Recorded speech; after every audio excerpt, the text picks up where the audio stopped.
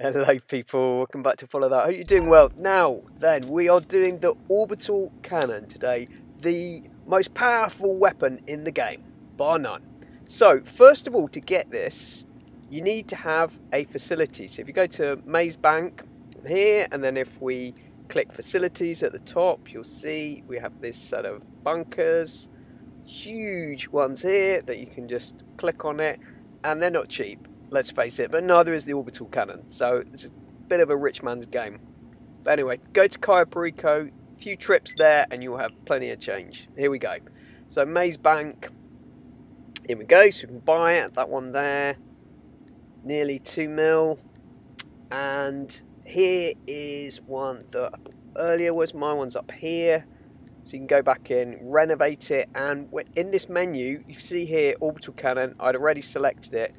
That's where you select it and buy. So when you're purchasing the property, that's one of the options. So we've done that. We're in the massive, massive facility. These things are absolutely huge. Okay, right. Now then, first up, we need to find someone to target. So this guy, I think, has got God mode, or he's a modder up here. So it seems like a good person to target. So I'm just kind of hanging around here. I was firing at him a bit before just to get him to go for me, and there we go. What did he? Anyway, I will remember that. I'll remember that name. So let's go back into the bunker, and we're gonna have our revenge. To be fair to the guy, he didn't actually do anything particularly bad. It wasn't like a griefer who's just been following us around, which is when you want to be using this. Someone's just being really, really annoying, and there's plenty of that, then this is a good way to get back at them, albeit extremely expensive one. Alright, so in the massive facility, so this one in the desert, if you see on there, we've got orbital cannon, top right, and so I'm going up to the left, and it's down there. It's a long way, so it's worth just checking out the route before you start wandering around your facility, wondering where on earth you're supposed to be. And I'm down there. Okay, so let us go. Yep, so up there and to the left. And for the entrance, you will see here. You see that guard? There he is, our armed guard. All right, mate. No, you can't bump into him. Okay. Through the metal detector.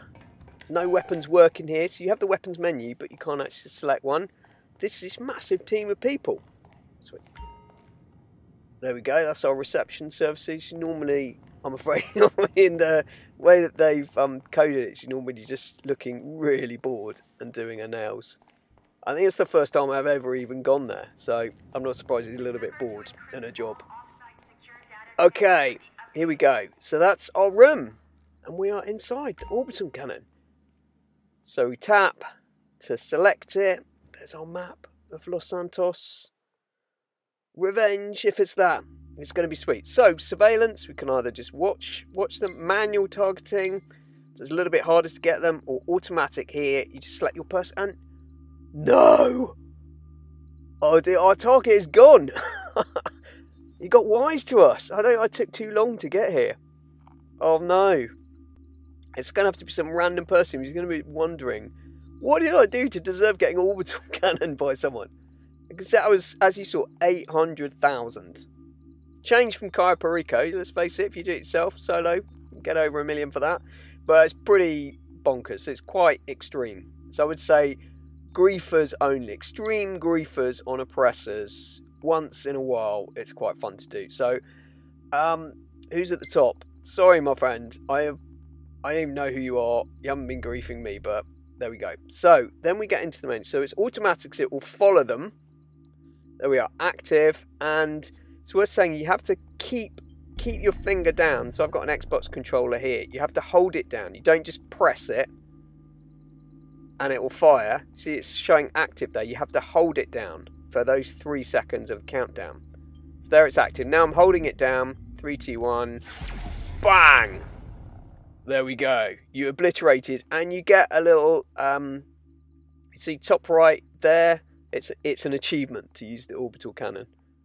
It's a bit of a coward's weapon, isn't it? It's not really doing very much. So it's the ultimate kind of petty revenge tool. And you notice here, you can't use it for 48 minutes after you've used it. And that's real world. It's not GTA quick minutes. And just to show you on that, so originally when I started using it, I was thinking about going into a new session, maybe leaving the game, coming back in.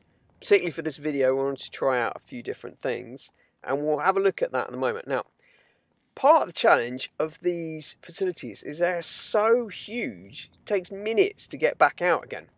But you can use, here we go, reception services, Pegasus Concierge. You can select a helicopter to fly you out. Here we go. So these are the ones that I have. Well, actually what I want to do is go out in, there we go, there's the Annihilator down here. Let's go out in style.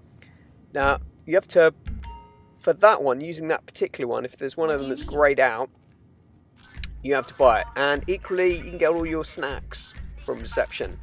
So, you can either get them one by one, or you press X for the take all, and you'll get the entire lot filled out. So it's quite kind of useful.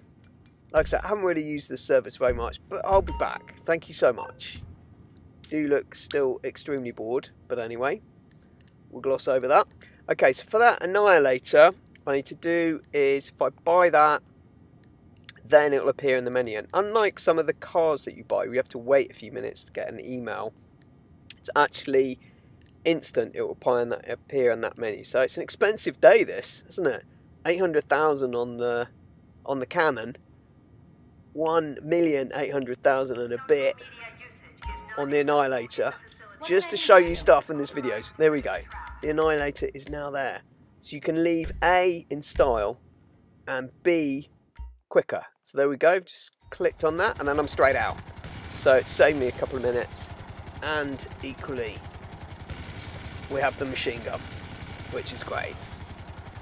Okay, so I'm just going to show you now, if we try and go into a new session, so I'll even try just completely leaving GTA Online, and I'll show you about that 48-minute counter that unfortunately it does not get reset. So here we go. Let's just leave the game, online, leave GTA Online. Let's go and join who we've got. Michael, Trevor, Franklin. Who have we got? There we go. We are... yeah, it is Michael. So let's quit there. Go on, Michael. Have a little bit of fun. Go on, blow some stuff up quickly. And then we'll go back into GTA Online. Alright, so we go back in.